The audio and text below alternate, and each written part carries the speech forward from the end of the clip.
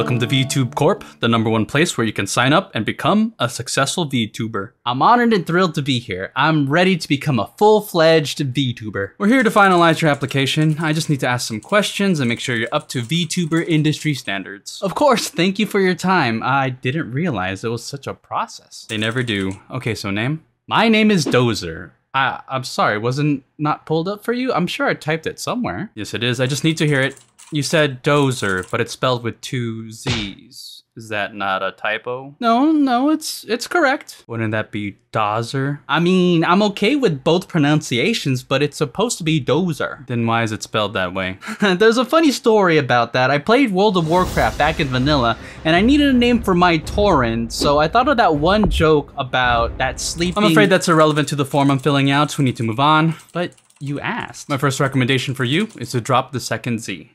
It's better for branding. But I already made the social media accounts. What's your lore? Who? Your lore, your backstory. Oh, I mean, it's kind of personal and a little embarrassing. You want this form filling out to take all day. Oh, okay, fine. I got temporarily isekai'd into a digital realm where I gained the power of technomancy, but I ended up coming back to life here. I don't know why I kept the cat ears though. And I'm not very good at technomancy. That's your lore.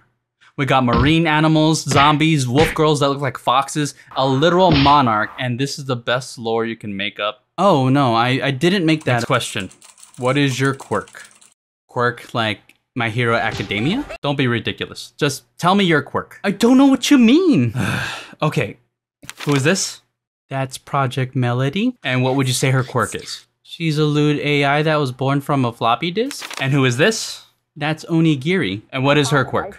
She burns rice? She's a 600-year-old warlord who cooks in augmented reality. Okay, I get it. I'm a cat. Too simple. There are tons of cat VTubers, as well as VTubers who just wear cat ears for fun.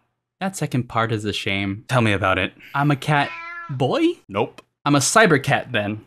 Is that it? Don't you do anything special, like any expression or special talent? Well, when someone argues with me on Discord and I focus really hard at Googling something to prove them wrong, I start to glow. What parts start glowing? These parts. That's nice.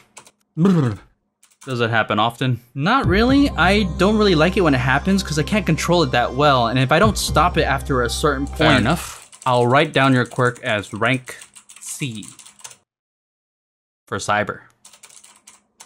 Where are you typing? The keyboard slides under the desk. Don't worry about it. Speaking of Discord, are you going to create one for you and your content? I don't really want to deal with moderating another Discord server. Well, that's why you get mods. I don't really want to deal with recruiting mods. You have any talents or skills? I can edit videos and stuff. No. Something entertaining to an audience. Like, do you sing? I would categorize my singing as karaoke level, where the point is to act like you can sing, and you just end up blowing out your voice by the end of the night. What's your sign? Aquarius. Why? It's important for the wiki. Are you affiliated? Like with an agency? Bishoujo, Hololive, Nijisanji, Mythic Talent, anything like that. I thought that's why I'm here, to get my start. I feel like it's obvious that I'm doing this all on my own. Legally, we have to document any past affiliations to avoid conflict of interest and ensure you have no involvement whatsoever with other groups. This includes, but is not limited to, the destruction of past VTuber designs and personas. That sounds a little toxic. And you still want to be a VTuber? Yes, I mean, I didn't realize it'd be this complicated. You're legally obligated to disclose the lewd tag for filing purposes. That's on the form? A lewd hashtag? Yes, something that collects any lewd art made on behalf of, well, you. Well, I mean, it's not like I'm actively seeking it, but again, I wouldn't say no to it. I appreciate the hard work involved in making fan art of any kind. And the attention would make me feel good. Lewd tag, please. Dozer d***. Nothing vulgar, please. Dozer lewd? That works. Wait, what about regular fan art? Don't you want that hashtag? And how would you describe your say-so level? Say-so level. There's a scale? Yes, this option is not changeable in the future, by the way. You just asked me about a lewd tag. Answer the question, please. We don't have all day. I don't really think it's a relevant distinction for me, but I would say yes, I'm say so. Sounds good, just keep in mind the monthly charges to maintain that title. What the f?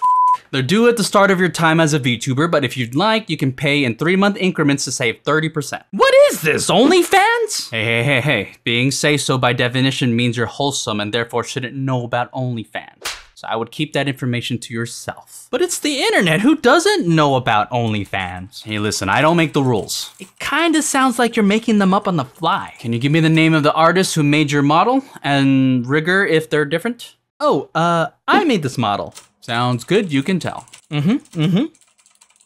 Wait, for artist and rigor, I'm just gonna type dozer. With 1 Z. Two Z's, please. Look, I'm just trying to help you stand out just a little bit. Because let's face it, you don't have boobs. Yeah, I know. Boobs are nice. Boobs are nice. And it's not to say there aren't any guy VTubers who are popular. If you play your cards right, you can measure up to Kenji or Takio or Kudo. Who's that? You're killing me. All right, well, take a second to hear me out. I think I have something to offer as a content creator. And I went and learned how to rig in order to become a VTuber. And jank shit aside, I wouldn't be here if I didn't find value in becoming a part of this community. Well said, I like the sentiment. I will put that on file. All right, it looks like we're coming up at the end of the application process, so go ahead and add the words pre-debut on your X profile. You mean Twitter? Okay. Now pick a date for your debut. What, like it's like some kind of birthday? A rebirth, if you will, as you ascend to a better version of yourself. Jesus Christ. Yes, like Jesus Christ. But what if I already technically debuted my model? I already posted on TikTok and Twitter. You're kidding me. What? Are you telling me that you made an unauthorized debut of your VTuber model? Do you have any idea how much this violates the VTuber Code Section 6 Paragraph 9? Did you not read the VTuber Handbook? Is that bad? Okay, it's okay. So instead of pre-debut, you instead type re-debut.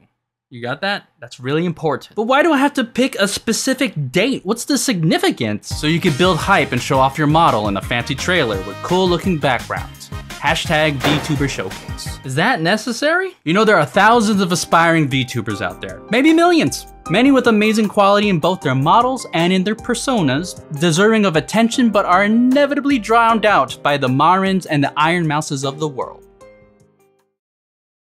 You're gonna want a fancy showcase video. But the date though? Well, how else is your potential audience going to know when you go live on Twitch? Oh, I don't do Twitch. You're streaming on Kick then? Bold move. No, I'm just not much of a streamer.